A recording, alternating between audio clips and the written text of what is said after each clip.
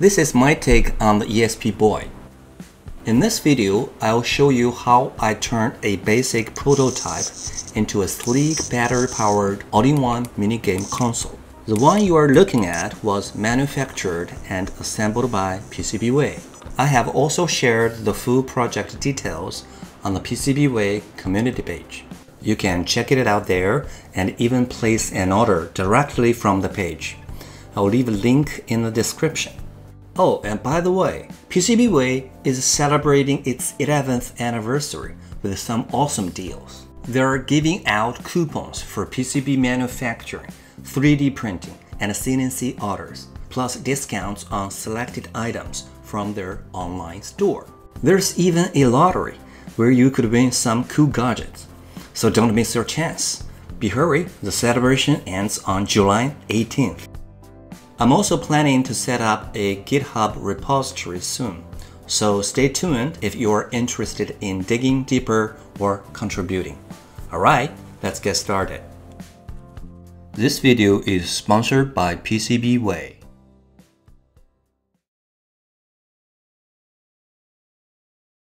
Making game consoles is always fun for electronics hobbyists. The original circuit was made open by the ESPboy community, so it's easy for anyone to build. I started out by ordering a PCB based on the published design, soldering the components myself, and assembling the whole thing. Of course, it worked, but I felt that the component layout could be a bit cleaner. So I thought, since I'm doing this for fun anyway, why not add a few personal touches? One thing I really wanted was to be able to charge the battery via USB, instead of replacing it every time. Also, it would be great if the system could automatically switch between USB power and battery power without needing a physical switch.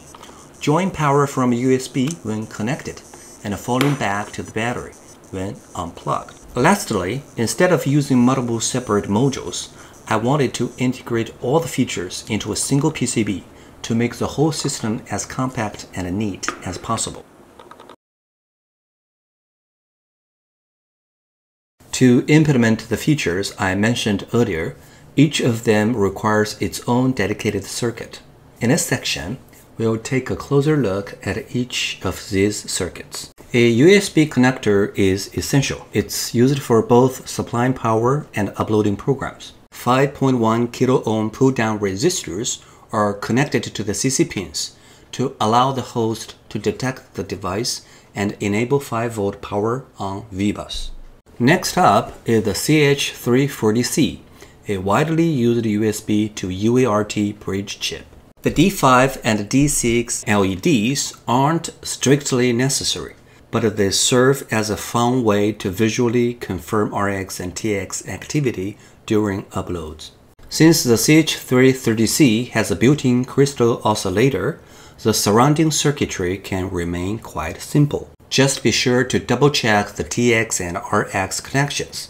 CH340C's TX should go to the microcontroller's RX, and vice versa. This is a common place where mistakes happen. Auto flash circuits often use a combination of two discrete transistors and several resistors. But in this design, we achieve the same functionality using just a single UMH3N, dramatically saving board space. The UMH3N integrates two transistors along with built-in base and base emitter resistors, reducing the need for external components. In this design, instead of using a D1 Mini, I choose to use the ESP-Room02. Although it's still based on the same ESP8266 core, so compatibility isn't an issue. I need to pay attention to the pin assignments and double-check the wiring accordingly. As you can see here, I've labeled each pin with its commonly used function as well to make the layout easier to read at a glance. Next is the power supply section. When using USB, 5V is drawn from the USB connector to power the circuit. To protect the connected PC from potential damage, I added the diode D3. This diode prevents reverse current flow back into the USB power line. Additionally, a resettable fuse is included. If the current exceeds a certain threshold, the fuse will temporarily shut off the circuit to prevent damage. As I mentioned earlier, I wanted the system to automatically switch between USB power and battery power, and that's exactly what the circuit does. It's a commonly used design found on many boards, and it turned out to be the simplest and most efficient solution, requiring just a few components. The charging circuit uses the TP5400.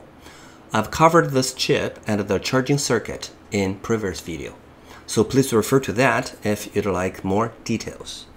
This is a DC-DC converter circuit that steps down 5 volt to 3.3 volt for the ESP8266.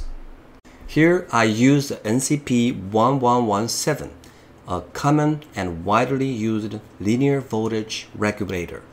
Of course, you can use other voltage regulators without any issues. It might not be the most efficient choice currently available, but it works sufficiently well for this application. Next, these are the circuits for controlling the RGB LED and the sound. We use the two transistors inside of the UMH3N separately to control the LED and the audio output signal. Next to it is an audio amplifier circuit using the FM8002A, which is also employed in the DF Player Mini. This circuit amplifies the input analog signal and drives a speaker. The gain of the amplifier can be adjusted by changing the values of resistors R23 and R24. In this circuit, both are set to 20 kilo ohm, but the volume seems a bit low. Slightly increasing R24 might improve the volume. The overall circuit configuration closely follows the recommended design from the datasheet. When a high signal is received from DAC out, transistor Q5 turns on and pulls the shutdown pin low, setting the FM8002A into operational mode. When DAC out is low, Q5 is off, and its emitter collector path is open. In this state, the shutdown pin is pulled up by resistor R25, which keeps the amplifier disabled. This reduces current consumption to around 4.2 microamps, contributing to power savings. Although DAC out is technically an analog signal, I realized after the design was completed that it's not ideal to use it directly as a digital input for Q5. However, in practice, the signal usually stays near its minimum or maximum values, effectively low or high, except for brief transitions. As a result, the circuit still functions reliably in this application. Next is the I/O expander circuit. The ESPboy uses 10 buttons, plus controls for the display, audio, RGB lighting, and more, so the available GPIO pins are somehow limited. To expand the number of GPIOs, we use MCP23017. A key feature of the MCP23017 is that it communicates via the I2C interface. This allows the MCU to control many more GPIO pins using just two I2C lines, the SCL pin and the SDA pin. By using these two pins, you can increase the number of GPIOs by 16. The DA converter used in this circuit is the MCP4725A0T. It is a 12-bit digital to analog converter with built-in EEPROM memory. The input interface is I2C, and the output is an analog voltage. The DAC output is used to control the brightness of the display by connecting to the BL pin of the LED module. Additionally, as mentioned earlier, it is also used to control the shutdown pin of the FM8002A audio amplifier, effectively acting as a switch to toggle the amplifier between operational and shutdown modes. Once the circuit schematic was ready, I moved to designing the PCB layout. To begin with, I choose a horizontal form factor to accommodate the largest component, the 18650 battery holder. The ESPRoom02 was placed at the center of the board, with its antenna extending past the edge of the PCB to improve wireless performance. Directly below the module, I positioned the display so that it sits approximately in the center of the board. The speaker is mounted on the front side, while the battery holder is placed on the back to save space on the front side of the PCB. For the controls, the directional buttons are arranged on the left side, and the ACT and ESC buttons are placed on the right. I put the RGB LED at the center of the directional button cluster. It can be quite bright during operation, but it's not a big issue.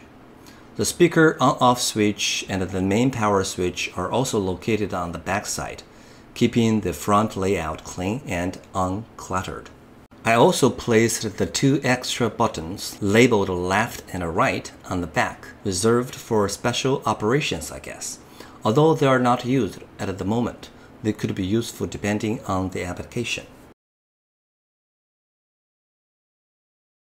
Last time I tried PCBWay's assembly service and was amazed at how it turned out.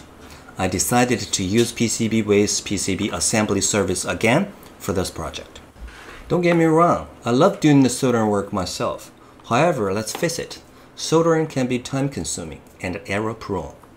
When the components get smaller and the number of parts increases, it becomes harder to handle and easier to make mistakes. It's such a huge advantage that one important step in your project is done by professionals. A few weeks later, the assembled boards landed in my mailbox. Look at it. How beautiful is that? As expected, all the components I specified have been neatly soldered. It's fantastic that everything works right out of the box, and it saves me so much time from soldering and unnecessary debugging.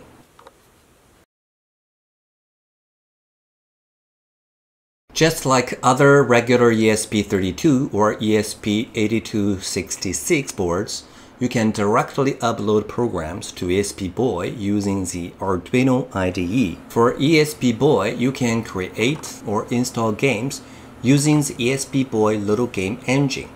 Today, I will show you an even easier way. Upload games from a web browser. Yes, you can install games directly from a website, just like using an app store in your browser. All you have to do is visit this site, pick a game or app you like, click install and select the serial port. That's it. The app gets flashed straight to your ESPboy. Super convenient, right? In my design, actually, there is one small issue.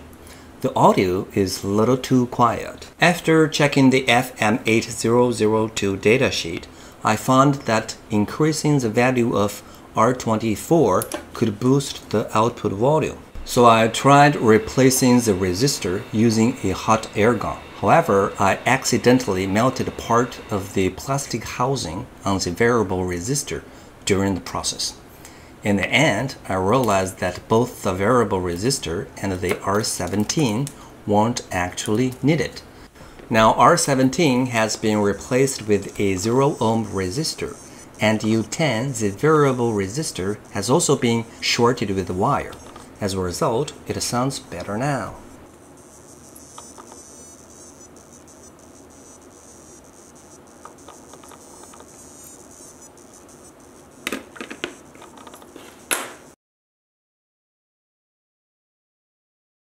Well, I guess that's all for today's video. In today's video, I shared why and how I made my own ESPboy. It was a really fun project and a great way to learn something new. Everything works as planned except for a small issue with the audio volume. I was able to install the games from the web app store without any trouble, and they ran smoothly on my design board. Of course, I'm still a terrible player.